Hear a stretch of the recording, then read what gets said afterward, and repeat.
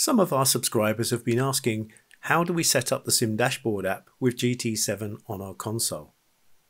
As our channel is all about helping fellow sim racers, we made this video. First, you need to go to the Play Store and install the Sim Dashboard app. Open the app and select the game you want to use it with.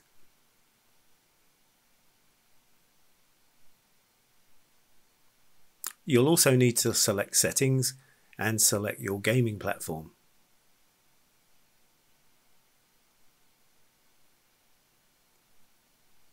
Now go to your console and find your network settings. We need to capture the IP address of the games console.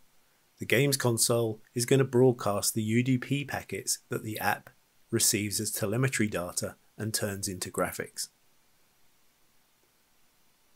Great, now we need to tell the app to capture the UDP data from that IP address, so we enter it here. Now select Edit again and add a widget. You can select from some free widgets and dash panels, or for a premium experience, search up our very own dash panel configured with the most useful telemetry in a GT3 wheel style. Just search Outatime.